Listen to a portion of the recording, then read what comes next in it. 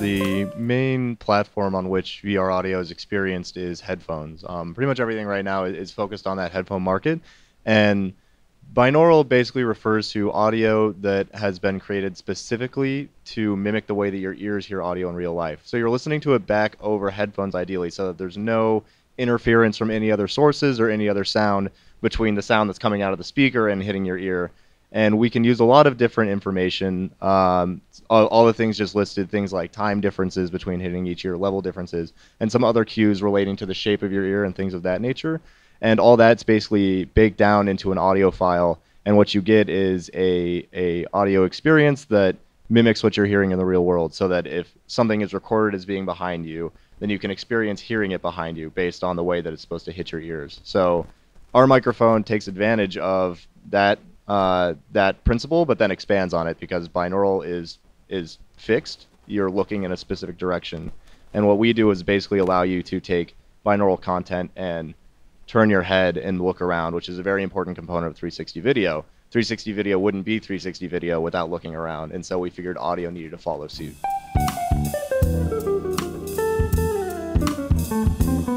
If you look at 5.1, 7.1, and all the standards going around, bass is still mono, because bass frequencies are low frequencies that have longer wavelength, and they encompass you. They're all around you. So, yeah, we've been working on directional bass in our own ways, but for the time being, bass is mono, and it adds a real sense of immersion.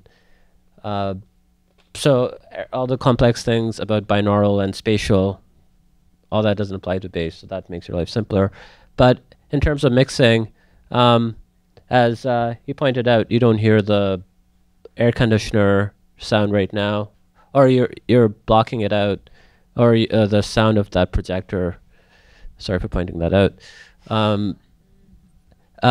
All that will be in recording from those mics, but if you're using the sub pack for mixing and mastering, you can cut out all that, all those extra environmental sounds that you don't want to be there, or you can use it to add those sounds to add some sense of realism if people want to focus that, if it's in the mix.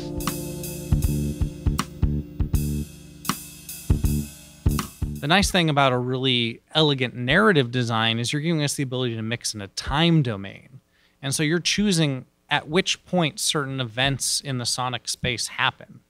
And so that's actually a really important when we're thinking about composing for VR, because you're thinking about an entire immersive sound field. We're not talking about a very specific field of view or a very specific field of audition.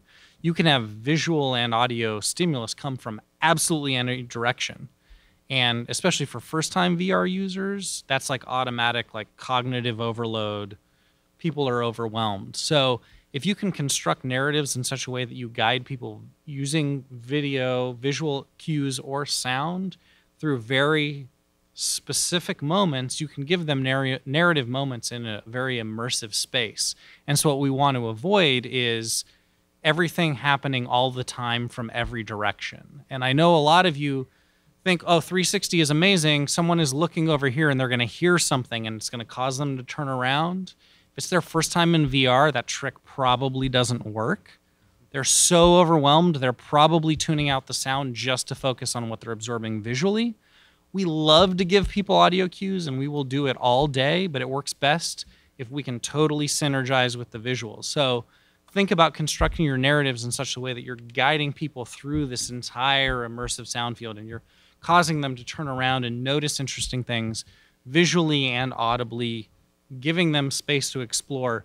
But if you put them in the middle of a battlefield, you can't expect that they're going to look in any direction more likely than any other direction, because you're giving them spectacles all around them. So really, like, choose where your sort of spectacles happen, but space them out in a way that you can't do in a sort of 2D previously rendered media. So, I mean, like, pick your moments.